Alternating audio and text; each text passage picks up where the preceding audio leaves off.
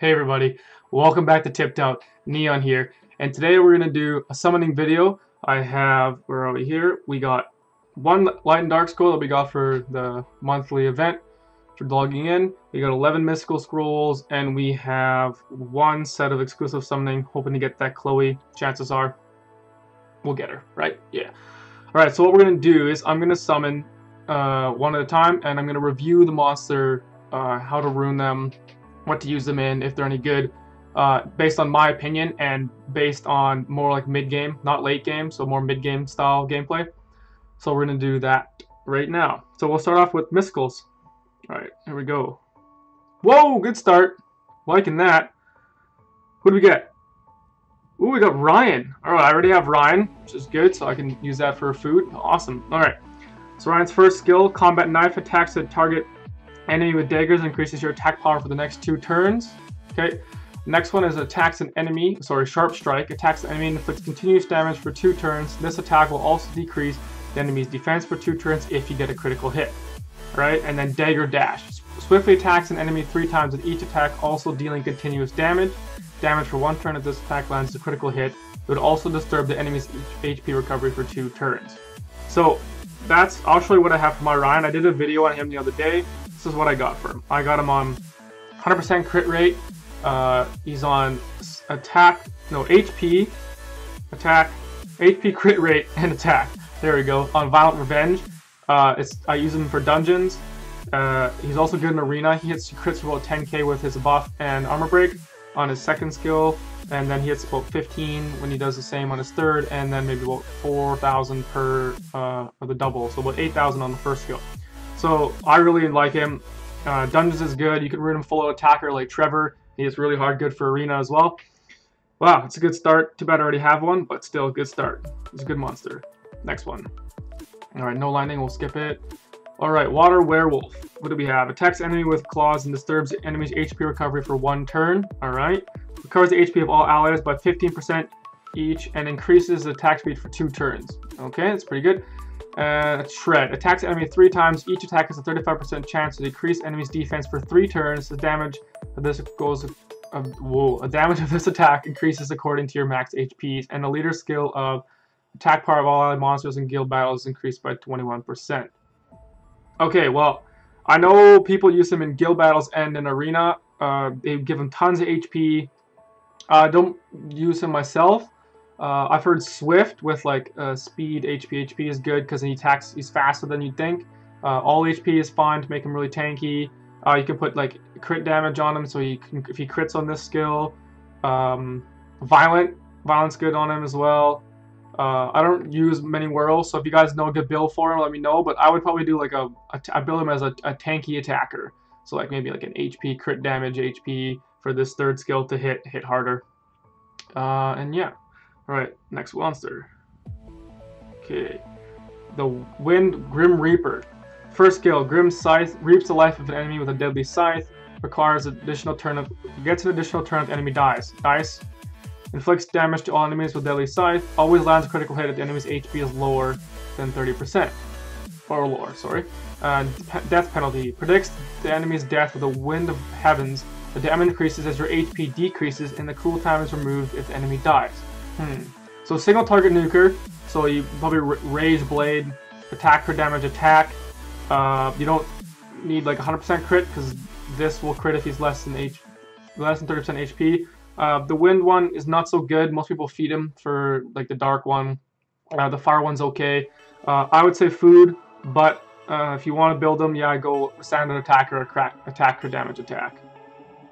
Okay, next monster. Fire Viking.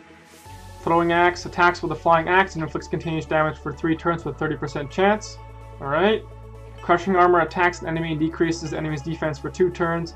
The damage increases according to your current HP situation. Whatever that means. And leader skill increases attack power of all monsters by 15%. I've heard he could be used in dungeons, but that was a long time ago. I feel like he's food right now. Hey, there's my leader trying to talk to me. Yeah, so... you could make him like a hybrid. I wouldn't really use him food. I would just say food. Alright, next. Ooh, lightning. Here we go. Who do I get? I get Chloe? Oh shit, I got Chloe! Oh yes! Oh! Oh, I'm so pumped. I don't even needed Chloe for the exclusive summons. I've never... Oh! Oh, it's my first Chloe! Oh! Oh my goodness. Oh, yes! Yes! Oh, everyone knows what Chloe does. It's this skill, Fanatic. Oh, and I'm like working on building a...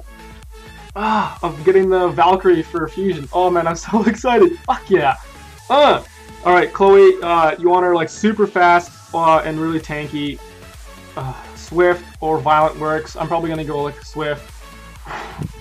Oh man, I'm so happy about Chloe. Chloe's, everyone knows Chloe, so I don't even really need to review her. Fuck yes. Oh! Oh, that's the best. It made my day. Bernard, Wind Griffin. Everyone knows what he does. Use him for this skill. As much speed as you can. Swift, HP, defense. Speed, HP, defense, all Swift. Focus, so he can land his debuffs on his second skill here. Oh, I'm just so fucking happy. Oh my goodness, yes. Yeah, and so really fast. Mine's at like 230 speed or something. Lots of stars are trying to get him to 300 with enchantments and stuff you can do now. You want him to be as fast as possible. Some guys go crit damage because if he crits on this with really high attack speed, he can hit pretty well. Okay, so just tons of speed on Bernard. Fire Minotaur. I would just say food. I don't even want to review him. Attacks with horns, provoke. Okay, provoke's kind of nice for TOA bosses. Attacks with an axe increases your attack hit with 50%. You get a critical hit. Runs towards enemies. Yeah, just food. Not good. Food. Next. Suri. Wow, we're getting lots of 4 stars. I don't even... Fuck, I missed him. Let's go find him. Sorry. He is here. Aim body. Aim for the body and shoots. Your chances of missing are decreased by 30%. Okay. Aims for the head. Aim head. Aims for the head. Increase crit rate by 30%. Stuns enemy if you get a crit. Okay, so we'll need him on 70%. Attacks enemy with arrows that can be removed and weakens the defense for 2 turns with a 75% chance for each attack. Blocks enemy from getting beneficial effects and disturbs HP recovery. Single target nuker. Attack or damage attack, I would say. Like Violent, Revenge, Rage Blade. I would probably just feed him. You don't need him. Oop, wrong one. Next one. Summon. Drunken Master. Fire. Rolling Punch. Oh, he's just... No, it's just food. Don't use him. He's food.